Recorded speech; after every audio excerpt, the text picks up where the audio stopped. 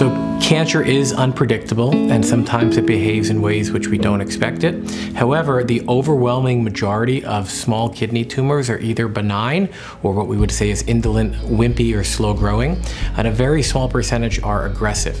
We do know that based on size, small kidney tumors have a very low rate of progression. And I would say the overwhelming majority of kidney tumors less than 4 centimeters pose very, very low risk of any spread. For something less than 2 centimeters, it's probably more likely to be harmed in a car accident, and we do feel comfortable driving, so everything in life is a calculated risk, but the likelihood of having a small tumor, 1 to 2 centimeters spread, is incredibly low.